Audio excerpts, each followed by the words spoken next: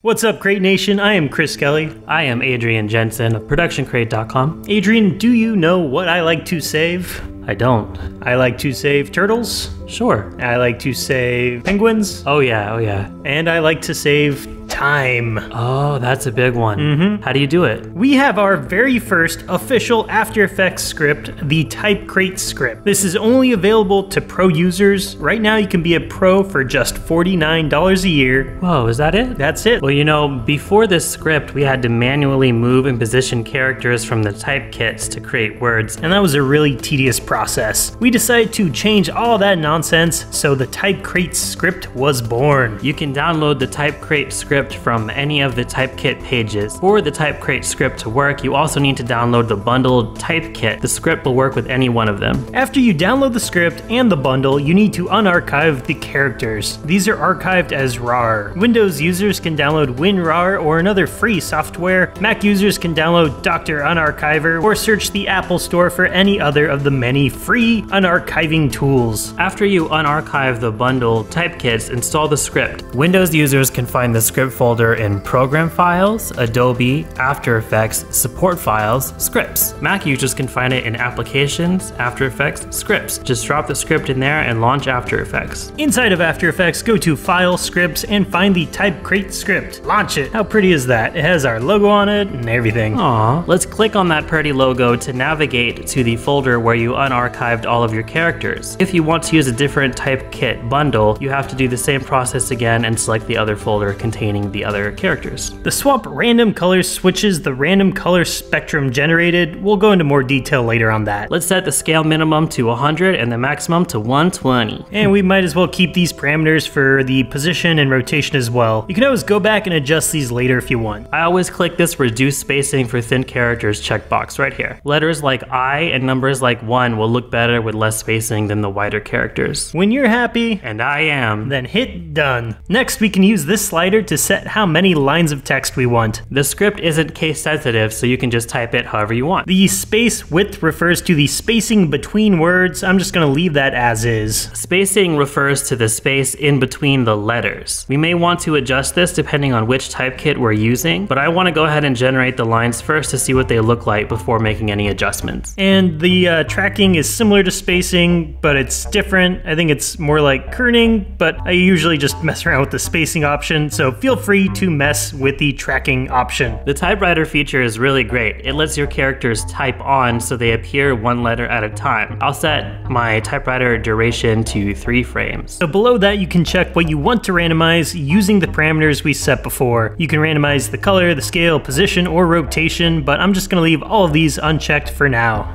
Hit generate. And you've created something magical. I'm using the hand-drawn typekit here. In this case, the letters are all black, so I'm gonna change my composition setting background to white so I can see them. The characters in this typekit are pretty wide, so there is some overlapping happening, but otherwise everything else is looking pretty good. I'll just change the spacing to 300 and generate again. If you can't see the names on your nulls, click on the source name button to toggle them. The control null is how you can move all of your lines at once. If we move that around and change the scale, we'll see that our text all follows. Each line has its own null, so we can use those to move the lines around individually. The individual character's control null lets you adjust the individual character's position. If you really want to fine-tune your title, this is a good null to use. Let's explore some more features with our latest typekit, the Meltdown typekit. Go ahead and click the crate icon and find the unarchived Meltdown kit folder. All right, let's randomize the color and the scale. These letters are less wide than the other typekit, so I'll move the spacing way down to 100. Hit generate. I like the overlap with this typekit. I think the overlap actually looks pretty cool. I agree, my dude. I think it looks pretty sweet. Let's use the nulls to position the lines and text how we want it. Bada bing, bada boom. It is that easy. This script is really fun to mess with